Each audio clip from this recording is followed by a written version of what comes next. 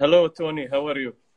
Good, good, good. Technology allows us to connect from across the world. Yeah, good to see you. Good to see you. So, let me give a small, or let's wait for a couple of minutes Okay. for more people to join because we told them 7 p.m. sharp. So, still we have Correct. 2 minutes. So Uh, if we run out of time, and I know we will run out of time, do you want to yes, reconnect or do you want yes. to set it up for another day? No, we will reconnect. So, we will just leave. I'll tell you when we need to leave. I will save the video.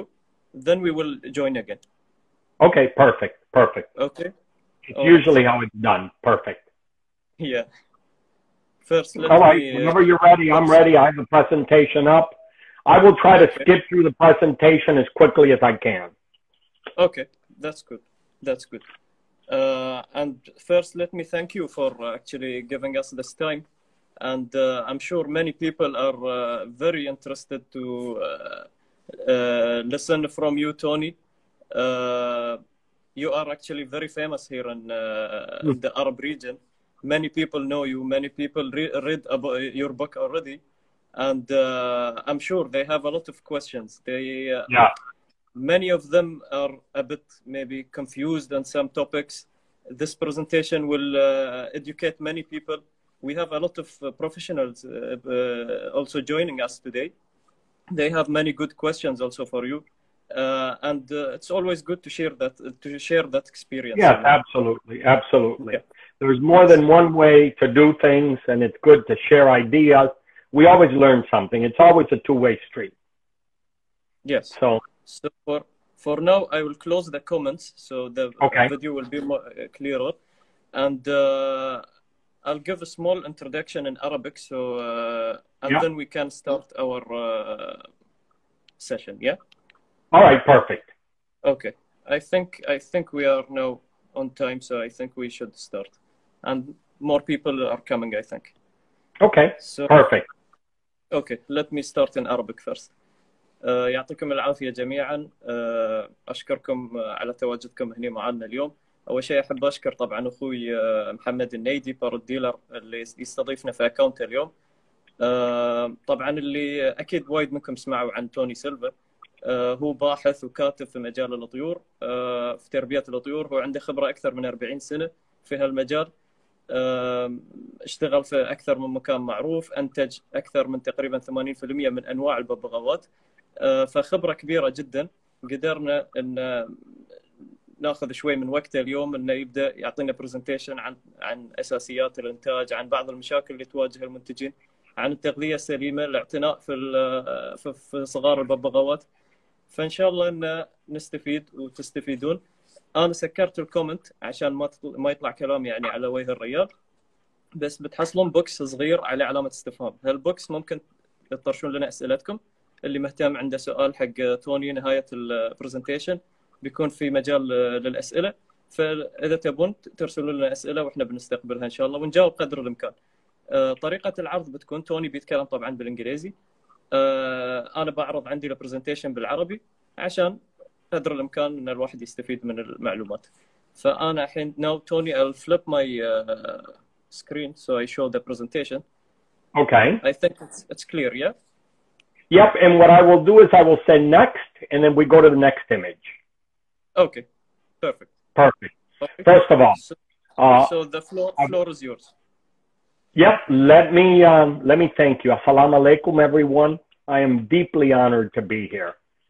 I think that modern technology allows us to share knowledge and experience. I have been an aviculturist over 45 years. Next.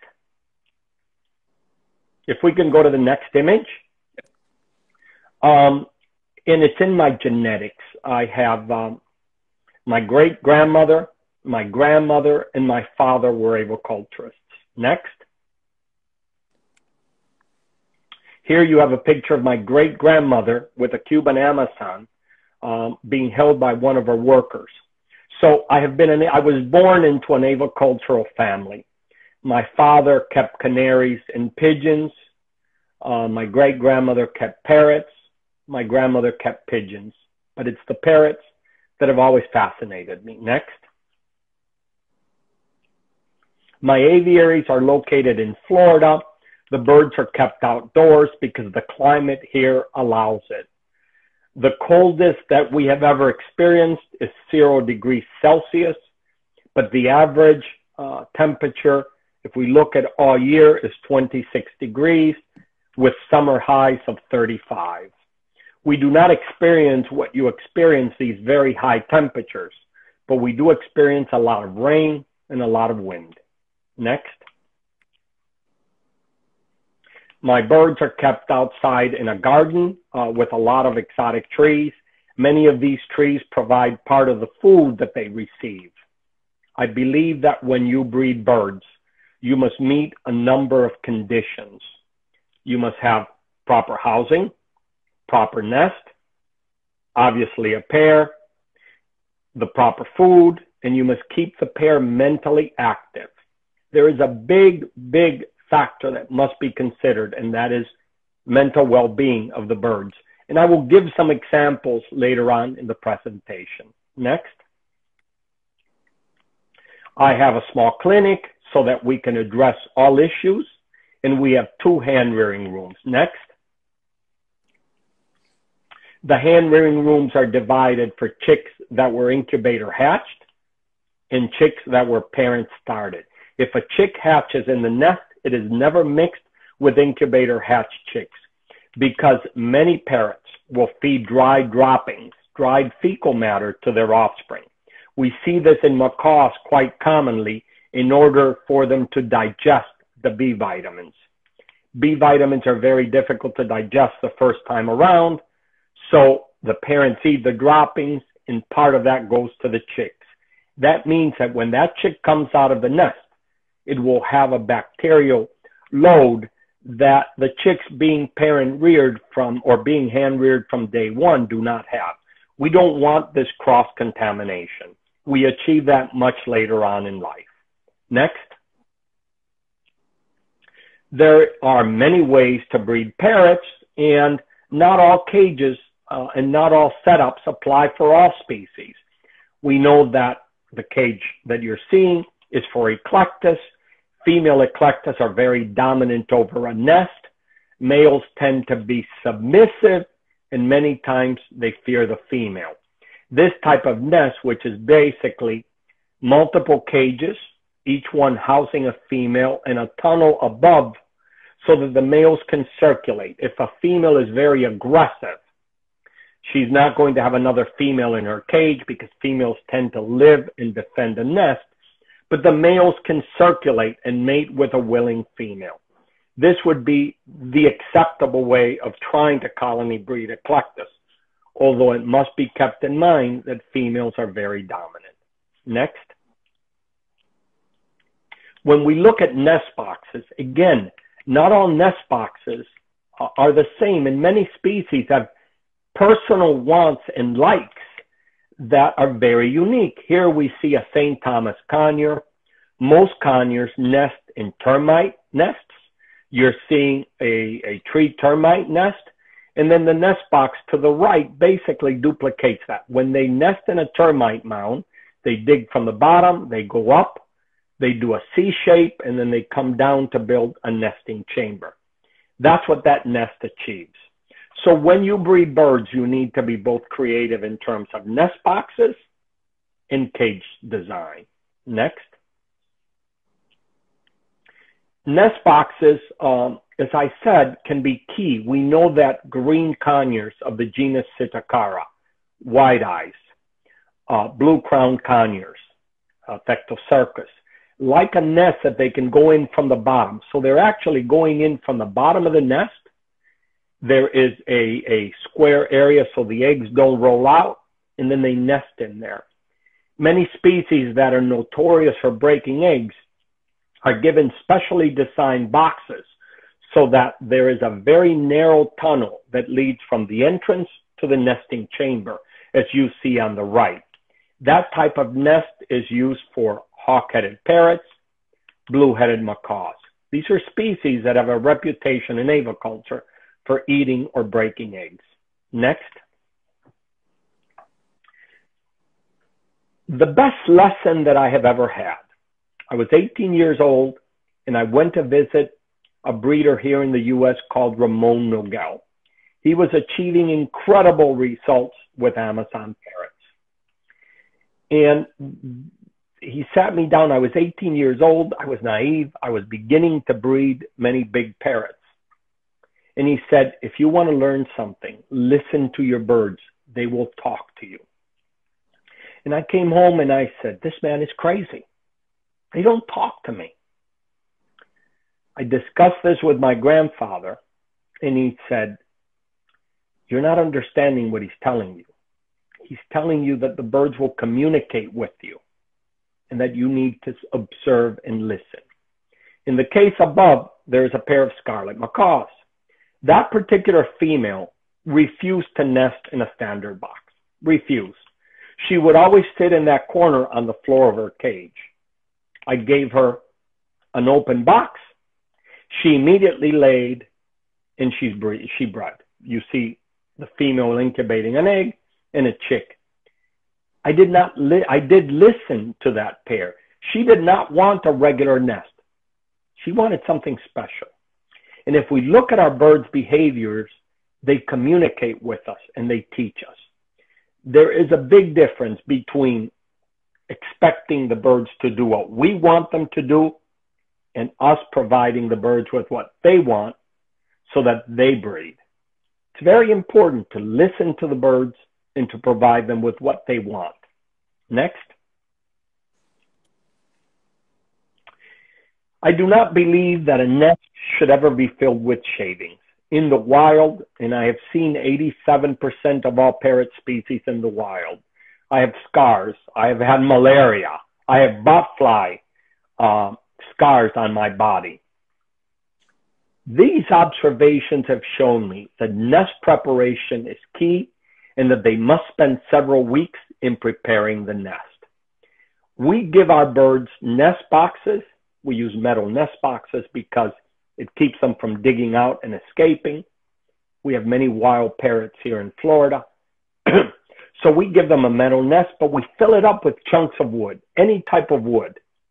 Generally, we cut perches that are small, that have been chewed, and we fill up the nest. There's several reasons for this. When they work the nest, when they must chew this wood and make their own nesting material, we change the male's focus from being aggressive towards the female. His focus is on preparing the nest. We keep them together, so we increase that pair bond, that affection between the pair, and the darkness that they experience while they are making the nest induces sexual activity.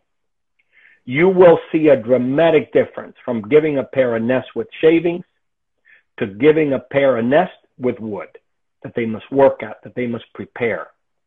This is what happens in the wild. We need to duplicate it by adding wood to the nest.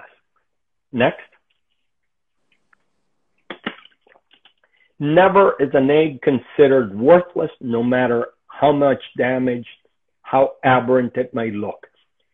If an egg is damaged, if an egg has an unusual eggshell, we don't ever discard an egg. We always try to hatch it. And in many times we are very successful. Next. We remove eggs using a very simple procedure because we don't want the female to thrash about and break the eggs when they see us reaching in to get them. Next. So we use an egg whisk.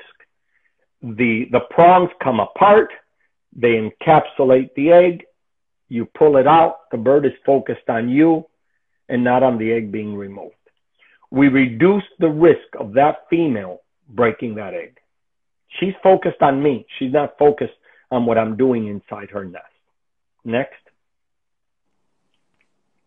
If an egg is damaged, we use glue.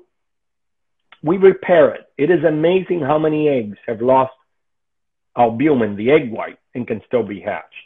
Next. But many of these eggs that have been damaged, or if they have bubble, have bacterial problems. and the bacteria will kill the chick between 12 and 21 days. There are ways around this, and we can use a drug called piperacillin. It is the only drug that works. And we inject an egg, a macaw egg, for example, with 0.02% ml, 0.02 ml in the air cell. And we do this 3 times. If we can inject an antibiotic inside the egg cell, the chick is protected from this bacterial growth, and we can hatch eggs that have bubbles inside, that have been cracked, that have been soiled on the inside through a crack, a nail puncture. We don't discard an egg. We fight to hatch it. Next. And the drug of choice is piperacillin, and we do it in that time frame that I've indicated above. We inject the egg 3 times. That is the dose. That is the only drug that works. No other antibiotic has worked. In fact, most of the others have killed embryos. Next. When you incubate, people tend to believe that a nest has to be an incubator has to be a swamp, that it has to be very, very humid. In fact, that excessive humidity makes breathing difficult for that egg. The eggs breathe when there is cooling and when there is normal humidity. So we use the orchid principle. We put an orchid plant in our incubation room. If the tip of the flower dies, we know that humidity is at a critical stage, and we need to humidify the room, not the incubator. We run all of our incubators dry. We incubate at 37.4, 37.3, and we try to achieve about a 48% humidity. If we can achieve that humidity level, we can hatch an egg. Next. We try to make sure that the eggs have no vibrations, because vibrations affect embryo, particularly at the beginning stages of development, and we want the eggs to cool. In the wild, the parents leave the nest for periods of 5 minutes to 1 hour. I recommend about 5 minutes cooling per day. And when we cool the eggs, we move them around. We play chess with them. Because in a nest, the eggs don't sit in the same spot. They move from here all the time because the female moves them around. We create the same effect, because an egg at the front, at the rear, or at the edges of an incubator is going to receive a different temperature than at the center. So we want all these eggs to have equal cooling. You can reduce mortality significantly by allowing a 5-minute cooling and ensuring that the eggs are moved around. And why is cooling important? Eggs breathe when there is a temperature change. When there is a lot of heat, they breathe in. When there's cooling, so we want an air exchange inside that egg chamber, inside the egg, in the egg cell. Next. If an egg hatches in the wrong area, there are always solutions. It is very easy to give up. It takes challenge to hatch an egg that's had problems. Next. If an egg dies, we don't discard it. We look at it. We want to know what was the cause of death. And when we find repeated embryos that die from a particular pair, that is telling us that there is a bacterial infection in one of the adults that's being transmitted into the egg and killing the chick. When parents mate, their cloacas touch. They defecate through their cloacas. So there is bacteria there. If there is excessive bacteria, that bacteria will penetrate the egg and kill the embryo. When we culture a pair, when we take a culture from a pair because the eggs have died repeatedly, we take the throat. We take the choana. The choana is the slit at the roof of the mouth. That will be a mirror. That will give us a view into the bird's health. And many times, 80% of the times, repeated egg deaths are from a bacterial infection. We culture the female, we find it, we treat it, and the problem is resolved. Next. So when an egg dies, in this case, it's Pseudomonas, find out, necropsy it, have it necropsy, take a culture. You will get a lot of information that could be very vital and that will make you much more successful. Next. I started hand rearing long, long ago. I am 59 years old. I have been in aviculturist for 45 years. This was the first hyacinth macaw that I bred, and that was in 1979. Next. At the time, there was no commercial hand rearing formula. We prepared formulas using monkey chow and water. That was all that was available. Today, there are commercial preparations. I use Vercelli Laga brand here, but there are many brands available. I don't recommend mixing ingredients because you will never have the same results. The chicks need a certain level of calcium, a certain level of minerals. Taking baby cereal, beans, and fruits and vegetables and grinding them up into a gruel is not the same results. And why is that important? Because what you put into that baby bird is what you're going to get out. If there is a deficient diet, that bird will take far longer to reproduce. That bird will have health issues. You need to look at a bird as a savings bank. What you put in is what you're going to get out. If you put in 1 coin, you're going to get out 1 coin. If you put in 100 coins, you're going to get out 100 coins. So in the 1970s, we knew very little about hand rearing. And I decided I was going to investigate. And I spent, during 3 years, a lot of time in South America checking. Next. I looked at Amazona estiva, the blue-fronted Amazon. Next. I hired a team of tree climbers. They would climb the tree. Next. They would drop the chicks to me. They would send them down. I would weigh them. I would check them. I would take crop contents, and then I would return them to the nest. I wanted to know what food they were getting, what percentage of fat, what was so important that the parents were feeding to make these chicks healthy. Next. And what that showed me was that fat was key. A small variable. If they do not get enough fat when they're young, it affects growth, and that growth affects reproduction, how quickly those birds reproduce. There is the data from chicks fed a low-fat diet, what the parents were feeding, and a diet supplemented with fat. Next. Here you see it again. The chick on the right was fed a low-fat diet. The chick on the left was fed a high-fat diet. Next. So what you need to feed fat in the diet, and you either use a macaw formula for all species. Once they begin to feather out, you need to reduce the fat in eclectus and in cockatoos. But South American parrots, Amazons, macaws, you can continue to feed that high fat until they're weaned.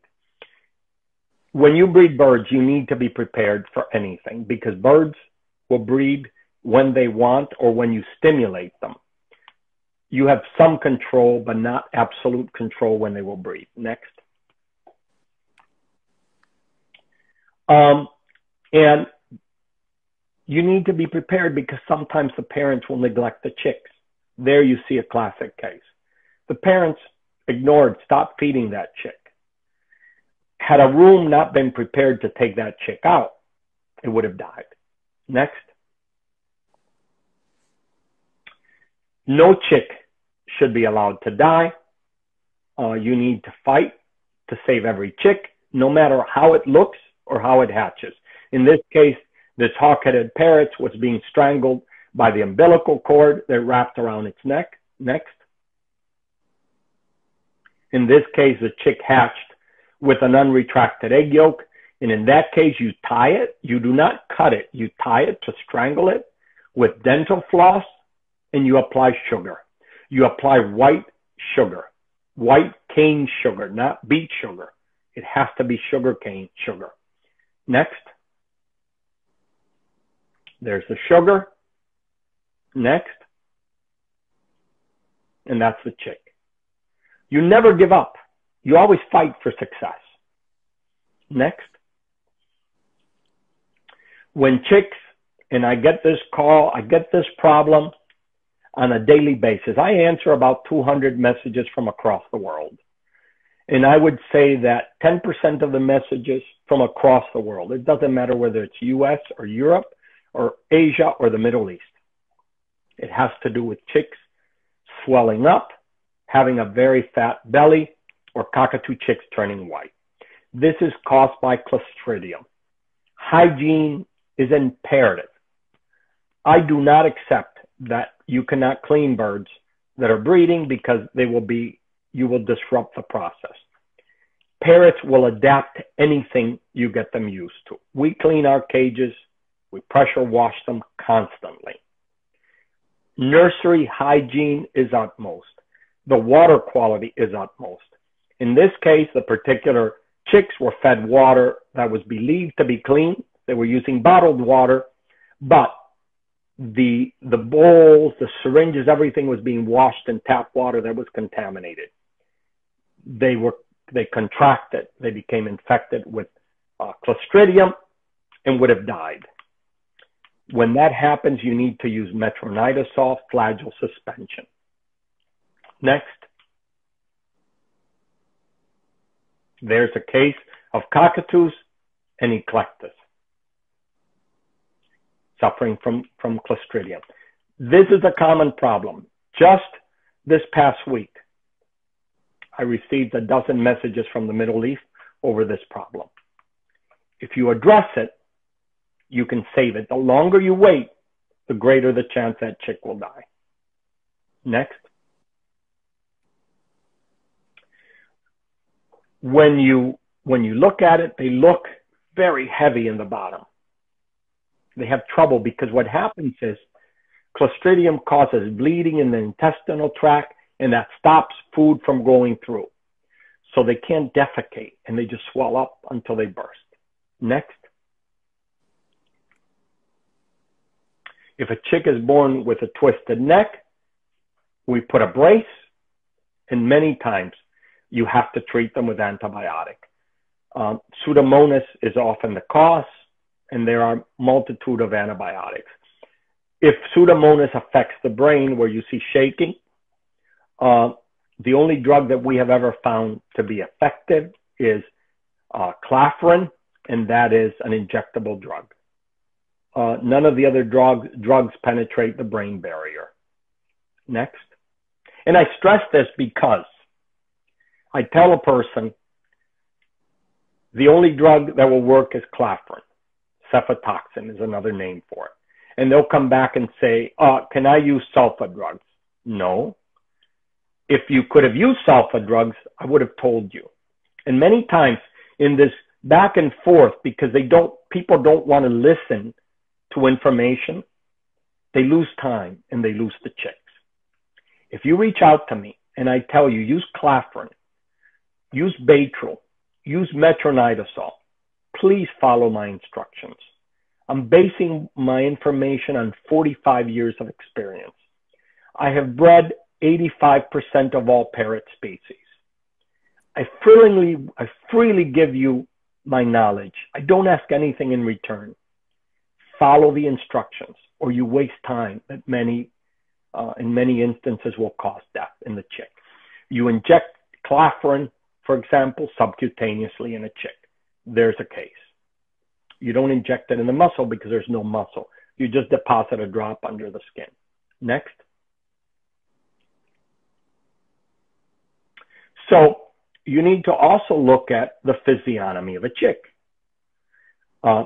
Dropteus hawkheads have a swollen muscle at the back of the neck. You see this in macaws. Every year, I get a message from somebody that has taken and has punctured the muscle thinking that there is fluid there. Understand the physiognomy of the chick. If you have any doubts, reach out. Don't go ahead and start cutting or puncturing because of this.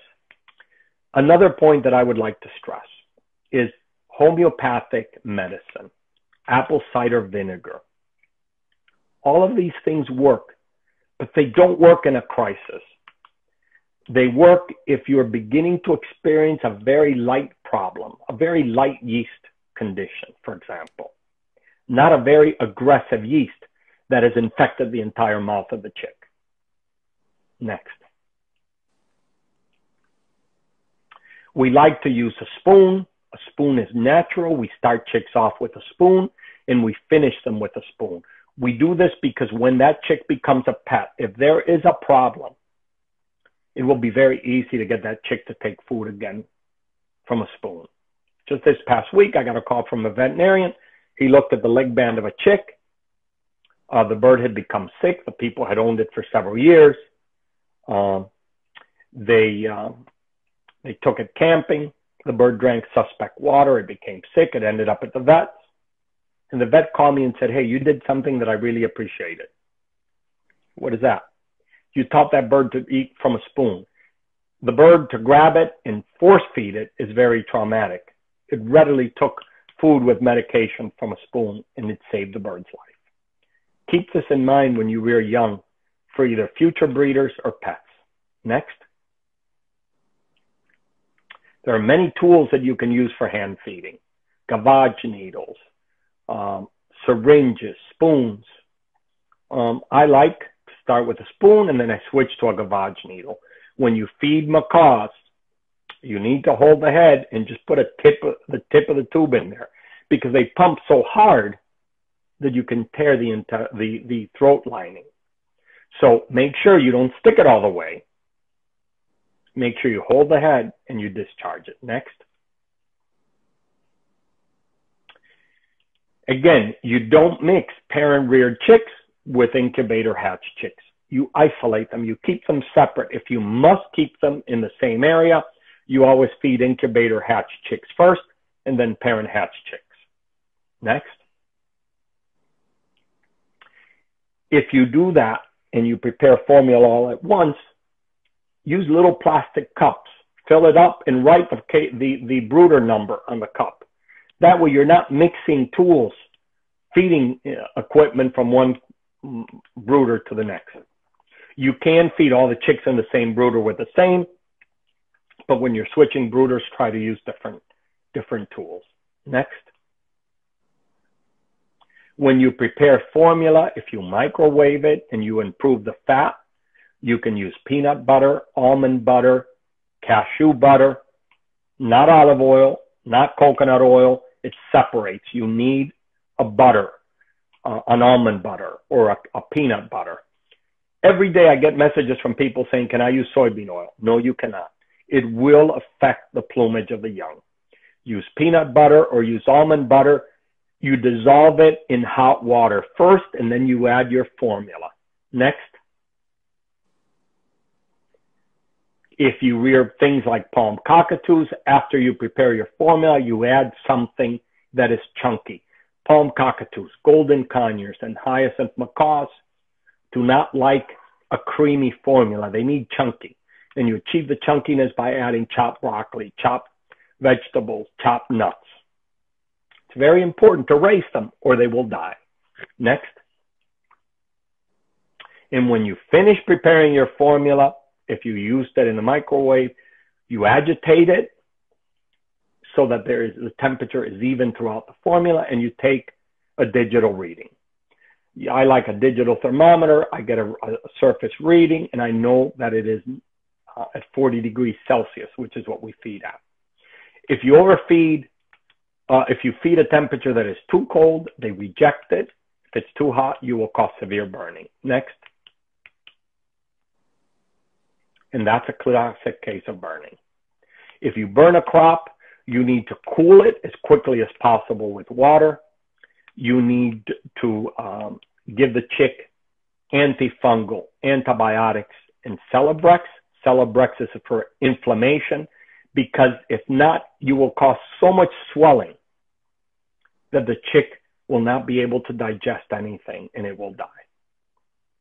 This can be avoided if you're just a little bit careful. Next. That's what happens. Somebody calls me with something like that. It's very difficult to save a chick like that because they fed it excessively hot formula and they didn't do anything. You need to cool it down as quickly as possible if you make that mistake. And you need to avoid making that mistake using a thermometer. Next. Many people wait for the first defecation, for the chick to defecate before they start feeding. I do not. I feed instantly. Next. I'm sorry, calls are coming in and I tried to block them, but they seem to get through from work. And then we feed them instantly. We feed them the minute they hatch. We do this because the parents do this. I do not know where people came up with give them Pedialyte for the first 24 hours, give them coconut water for the first 24 hours. That's not what happens in the nest. Next. We keep the chicks full throughout the day because this is what happens. If a chick has digestive problems because you're keeping the crop full, you're making a mistake. That's not normal. We keep our chicks full throughout the day. We feed at 6 a.m. I do the first feeding. The last feeding is at 11 p.m. I do the last feeding. I have a worker that feeds throughout the rest of the day, and they are fed every 2 hours. I would rather feed less and keep some food in the crop than feed more often, feed continuously every 2 hours, and feed them 3 times a day. Have the chick starve. Have them waste a lot of energy trying to get fed. I want that chick to sleep.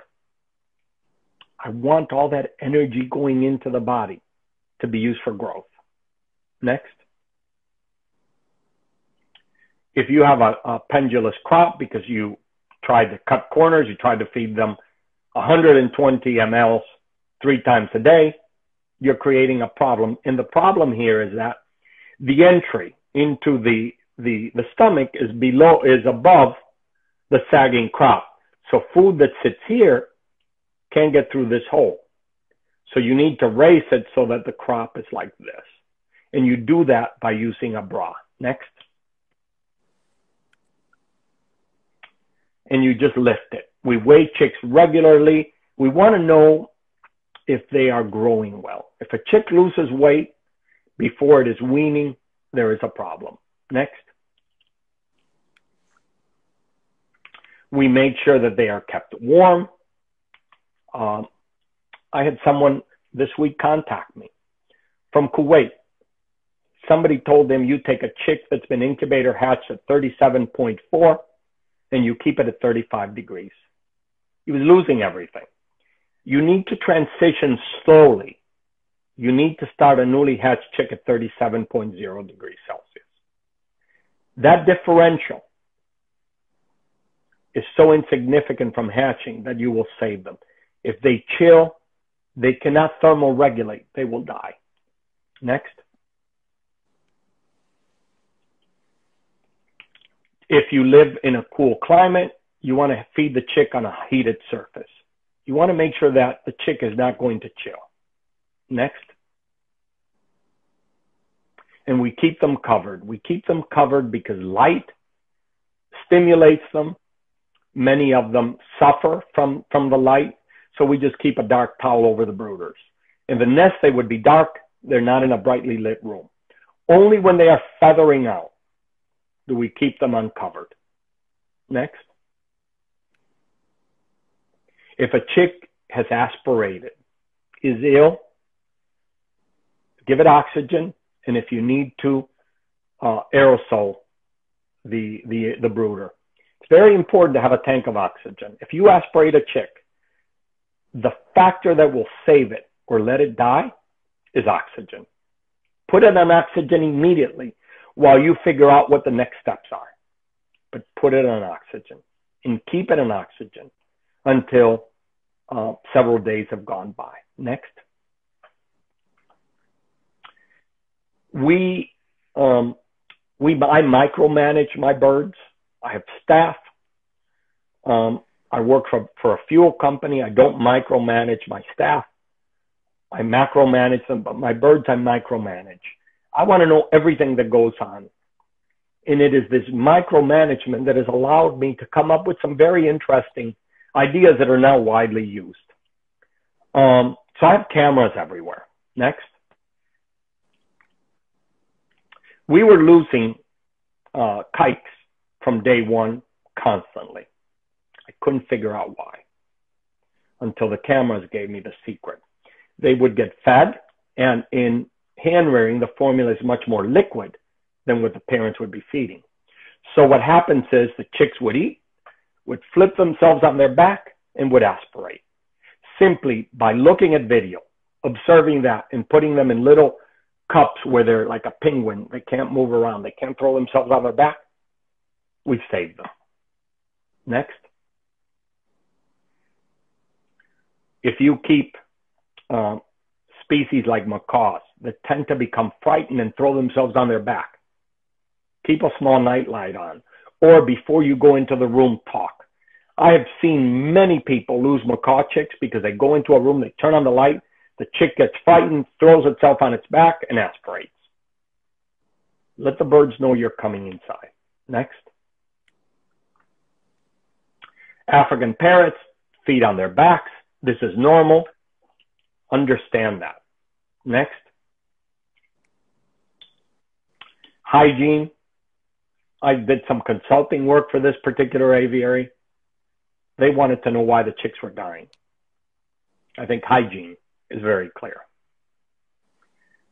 In the nest, the nest can get soiled, but their immune system is very stimulated. It's not like that in a brooder. It's not like that when a chick is incubator hatched. Next. Species like cockatiels, ringnecks are very, very susceptible to polyoma and a number of other diseases.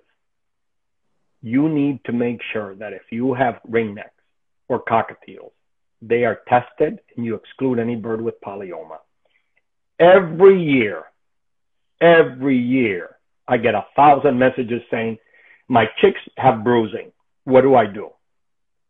They have polyoma. It's a virus. It's very difficult to handle because it will survive in wood. My recommendation is you destroy all wooden perches. You destroy everything that's wood. You wash down your walls with soap and water. You disinfect. You test. And you eliminate infected birds. Because if you don't, it will be very difficult to control. And it is deadly. It is brutal to eclectus, kites, and a number of other species.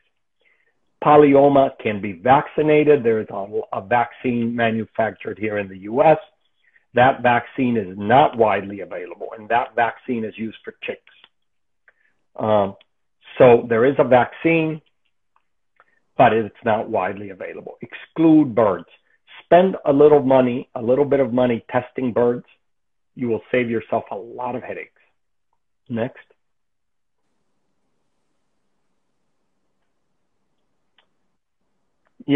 Dehydrated chicks, emaciated chicks. They need attention. You can't just feed a chick a little bit and forget about it. They need to be on a regular schedule. Next. When a chick stops digesting, you can use apple cider vinegar. You can use cumin water. Nothing works as well as papaya cream. If you take something from this presentation, let it be this. You will save a lot of chicks. If the crop stops, you take some papaya flesh, the seeds, and Pedialyte, and you make a cream out of it. And you see the cream in the little bowl. And you give that to the chick solely. That will get the crop to move. Once the crop is moving naturally, then you start incrementing the formula. So crop is moving, you start with 75% papaya cream, 25 formula. 50% formula, 50% papaya cream. 75% formula, 25% papaya cream. You slowly increase it. Next. Yeast. This is a classic case in hyacinths. This needs to be treated. Next. This is polyoma. This is a huge problem. Note the bruising, blood in the crop. This is a problem. And if you have it, get rid of the breeding stock, disinfect, and start fresh. You can try all kinds of herbal things, all kinds of remedies. I've heard everything from washing the birds in seawater to giving them cumin tea. We're dealing with a virus. It doesn't respond to that. Next. If you use the polyoma vaccine, you must also use enrofloxacin simultaneously, or some of the chicks will become neurological and die. If you use the two together, you overcome these problems. Next. Yeah. So I'm trying to go fast, and I'm hoping this is being recorded so they can come back to it, because there's so much information I want to share. Yes, it is recorded actually, and I just posted the first part of it. Okay, okay. Maybe you want to mention that in Arabic, please, for those that may not understand English so fluently. Yes. Yeah. احنا طبعا قاعدين نسجل السيشن حاليا، وبينزل في اكونت محمد النيدي، وممكن بعد توني ينزله في اكونته، فاللي حاب يرجع عقب ويشوف الفيديو مرة ثانية بيكون موجود ان شاء الله. Okay, Tony, you can continue. Thank you. Okay, so we addressed the Baytril with the polyoma virus. Next. If a chick has splayed legs, you bring them together with a sponge. The sponge provides support so it doesn't feel uncomfortable. It doesn't roll on its side. Next. If a chick has prognathism, where the top mandible goes into the bottom, you can do a number of things. You can You can put, for example, the Moluccan chick on the right was born with the beak, the top beak was going into the bottom. We took crazy glue, we glued a piece of straw to force the upper mandible out. And you see the chick was perfect. Next. The other option is at night, right before you go to bed, to put the beak together and to use duct tape, a strong tape to hold the mandibles in place. If you do that, you will resolve the prognathism. Next. Deviated crops. It happens quite often in macaws. You resolve that by feeding from both sides. You don't just feed from one side. You feed from one side and the other. I understand that creates some risk, but remember, you're not shoving anything in, and you're stimulating the chick by touching the pressure points before you feed. There's a video on my Facebook page and on my Instagram page that shows us how you stimulate them to feed. Next. And that's how you feed. You align the beaks. So with my index finger, I'm pushing one way. With my thumb, I'm pushing the other way. So that I've got the lower mandible in one direction, the top mandible in one direction, and they're aligned. They're making a perfect line. Next. If macaws the macaws often pump the edge of the container, and that also causes the beaks to deviate. When that happens, just put them in a deep bucket. We use plastic trash cans. Next. If the crop hung too much, like I mentioned, you use a bra. And the bra basically is tied in the back of the neck and is behind the wings, and it just picks up the crop, as you see there. Next. When you want to wean macaws, I always add chunky food, and we do this. We add chopped nuts to the formula. We want the crop to start getting consistency. This also helps with a pendulous crop, a stretched out crop, because it gives it some rigidity, some work to do, and it forces the muscles to work. Next. If a chick swallows the bedding, you can use paper. They have cellulose bedding here made out of ground up paper. Next. Or you can use a grid. I don't like using a grid because it is unnatural. But that's another option that you can use if they eat the shavings. Generally, when they eat the shavings, they're telling you that they're not getting enough fat in the diet. Next. If you're going to use the birds for breeding, it is important to always rear them with other birds. You want the birds to understand they are birds and not humans with feathers. There's nothing worse in the world than seeing all of these very imprinted birds that were reared single, that become aggressive as they mature because they want to breed. They think a human is their partner. We always rear chicks together. If the same species is not available, next, we rear them with another species, but we never mix cockatoos and African greys with macaws because the powder downs, what makes their plumage dusty, creates an allergic response in macaws. Always rear chicks together, whether they're going to be future breeders or pets. Let the birds understand that they are birds, that they are flocking species, that they have to interact with other birds. It will be, one, a much more successful pet, and two, a much more successful breeder when the time comes. Next. Pet. The pet market is the fastest growing sector. I don't like and I don't approve of leg chains. I've seen way too many birds in my years break their legs, hang themselves using a leg chain. You can train the birds to stay on their perch. It's far, far healthier for the birds and humane. Next. Introduce chicks to toys and enrichment very young. We want to get these birds to understand that they are birds, that they have to learn to play. If you do this, the bird will be happy playing in its cage and not screaming to be on your shoulder. I'm basing it on 45 years of experience. I want you guys to be successful. I see two huge growth areas in aviculture, the Middle East and Asia. Don't make the mistakes that we made that cost us tremendously.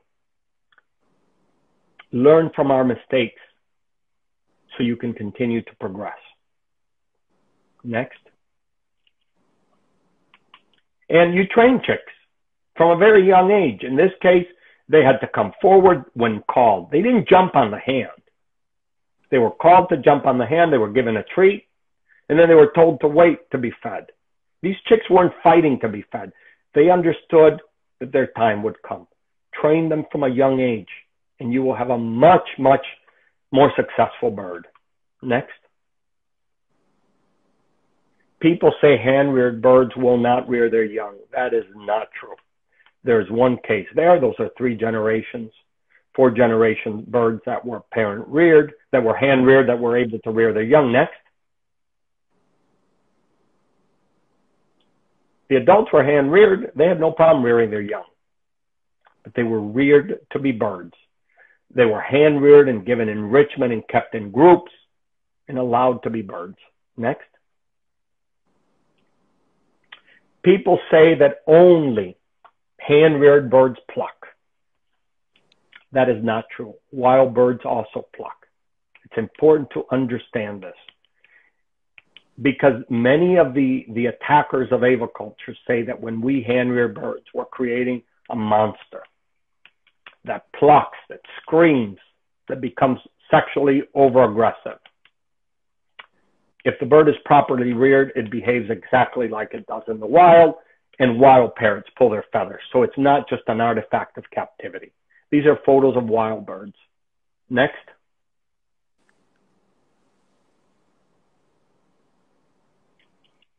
Next.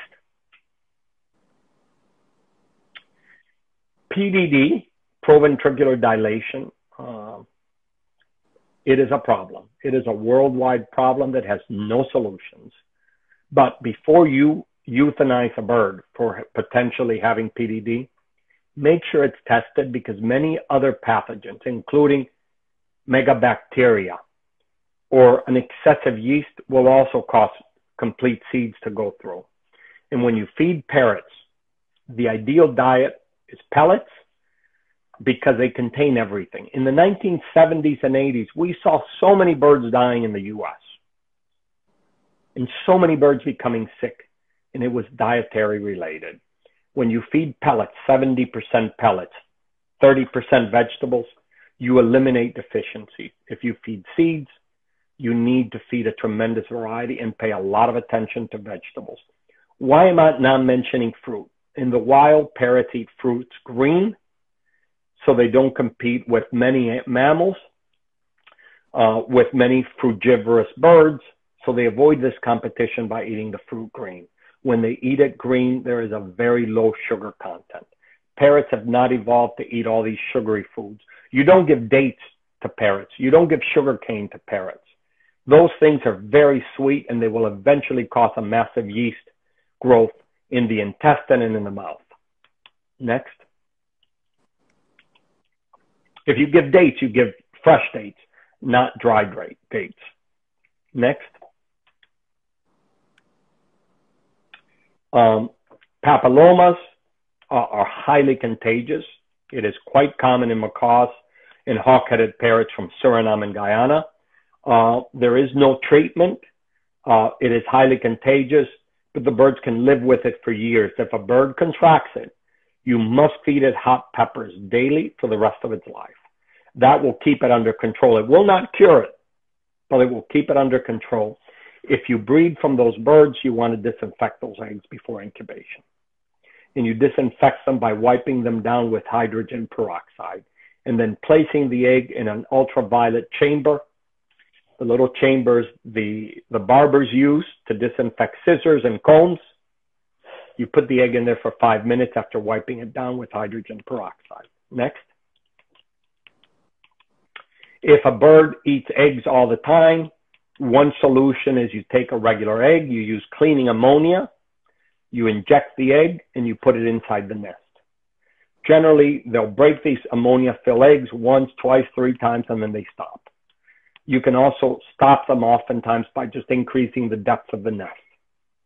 The deeper, the darker the nest, the smaller the nest, the less likelihood of them breaking eggs. Next.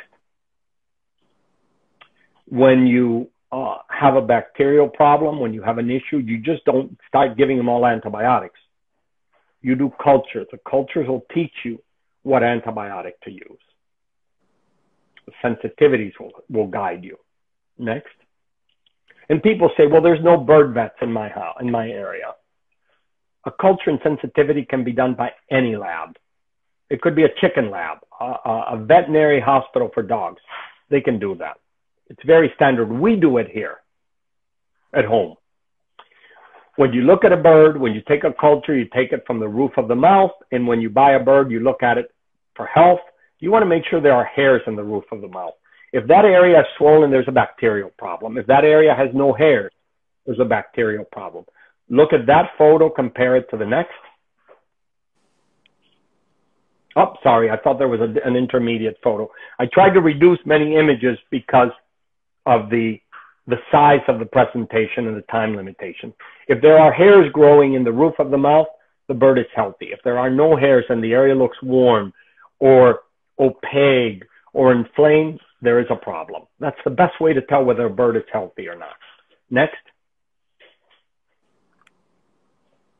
When you use Baytril in Eclectus, you will get feather pinching. This is quite common. Also in cockatoos, it does not mean beak and feather. It means you have overdone the Baytril. You have abused it. Avoid using antibiotics unless it is utterly necessary. Next. People say aviculture is dying. It's not true. It's growing. We have to stand up for our rights to keep birds. We have to exchange information. The old breeders kept everything secret. That's not the way to advance the hobby. I willingly give what I know, and I encourage breeders across the world to do the same. I will answer the question from somebody having a problem with a palm cockatoo baby or a hyacinth macaw baby just as readily as I will answer a request for information from a 12-year-old breeding budgies for the first time. We need to share information. Next. I thank you for this opportunity, and maybe we can take some questions. Yes. So, Tony, I have a few questions. I wrote down a few questions from some of the audience. Let me just bring them up. Okay. Maybe you can switch to your face from the screen, and that way they can also see you. Yeah, I will actually. Thank you. Trying to find the questions. Okay.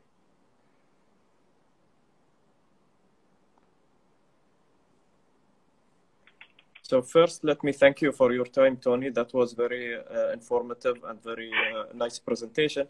I'm sure I tried to compress a lot into one. Yeah, I know. But it had a lot of information, and I'm sure everyone will go from here having more information than before. So thank you for that. My pleasure. Let's take a few questions from here. So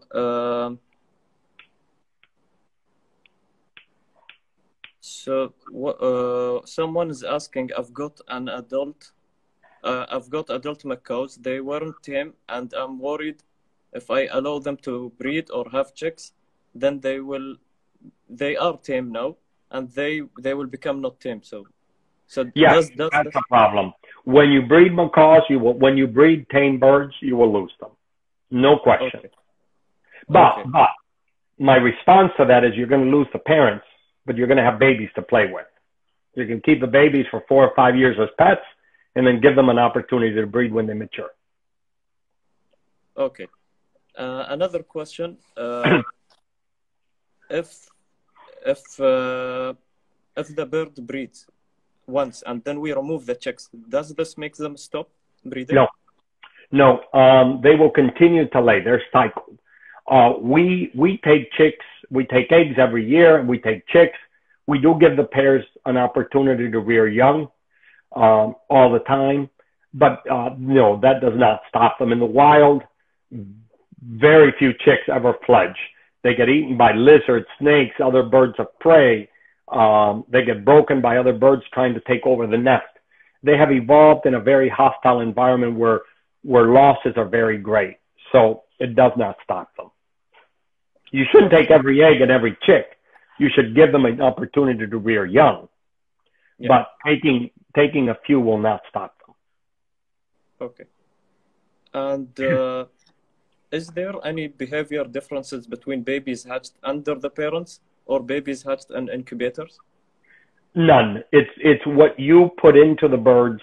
If you allow those babies to interact with each other, if you allow them to experience enrichment, and enrichment is favored over toys. Enrichment could be palm seeds.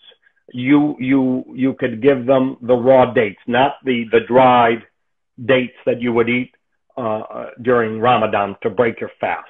I'm talking about, you see, I know quite a bit. You would take the dates from the tree. You would give them palm branches. You could give them anything. Okay. Just to get them to interact. We give them green coconuts. Okay. Yeah. So, just one thing. Rosa, niña, un café. Gracias. Sorry, I was asking somebody, my hand feeder, to, ven acá, niña. Ven acá un momento. I'm going to introduce you to my hand feeder. She is, she's my baby's mama. This is Cindy. Ven. She hand feeds all the babies. Es una conferencia que está dando en el Medio Oriente. And she takes care of them probably better than I do. Okay. Let me know if she wants to work in Doha. Oh, I'm sure. She likes, I have had some very good hand rearers, and I find that women are very good. And I always get people that have no experience, because that way I can train them how I want. I have found that if I bring someone with experience, that can be a problem because they try to do what they want. Yes. What I can offer is if you get somebody that wants to come here during the breeding season, we have room. We always take people in to train them. We always have people coming. And I think they always walk away with a lot of experience. We have them come from private collections and zoos, veterinarians, across every spectrum. And we willingly share, and they see our successes and our failures. Because in aviculture, not everything we do is a success. Yeah, so, correct. So I have another question. Someone is asking about the free flying birds. So if he's practicing this free flight, outdoor free flight, does this affect the breeding? So if he goes, the same birds go into breeding, they will forget how to go and come back again to fly free flights? They don't forget, they will pick it up. There used to be a place here in Miami called Parrot Jungle. And Parrot Jungle was started in the 1930s. And they would let out 150 macaws. They were the first ones to let macaws fly free. The macaws would fly free. They were put away at night in pairs. The two birds that stuck together were put together. If they bred, they were allowed to breed, rear their chicks, and then they were allowed to free fly again. And I think you didn't understand my question. You know, now some people, they take it as a hobby. They go outdoor and leave their birds. Yes. And then they call them back again. Yes. So does this practice affect if they go into breeding? No, not at all. Not at all. All right. In Parrot Jungle was the case. They would allow the birds to free fly all day and they would breed from them. And then they would let them free fly again and breed them. Okay, perfect. And okay. And a question, again, another question. Many breeders face a problem of the pair eating the chicks. How can we avoid this? It's diet. It's nest box. First of all, nest boxes should be deep. For a pair of Amazons, for example, I recommend a nest box 30 centimeters square, 90 centimeters to 120 centimeters deep. 1. 2, that's telling me that there's protein deficiency there. Okay. They need protein and they need fat. Parrots in the wild nest when there's protein and there's fat. Look at the diet. Review the diet and make modifications to it. Okay. And I don't know how much time you have, Tony. So please let me know whenever you're. We'll continue the cycle until they take us away, and then we will plan another one. Okay, so that's good. So another question is about hybrid macaws. So is it correct that let's say 5th generation they don't breed? Maybe if we go like to another generation, 3rd generation, 4th generation, and then they will stop breeding? No. They will breed. The problem that we find with some of these macaws is that there are lethal genes. You see lethal genes when you breed a harlequin to a harlequin, for example, where many of the chicks grow deformity. I think you need to always try to pair a hybrid back to a wild parent. But there are 5th and 6th generation hybrids out there. There's few, but they are out there. They don't become sterile. All right.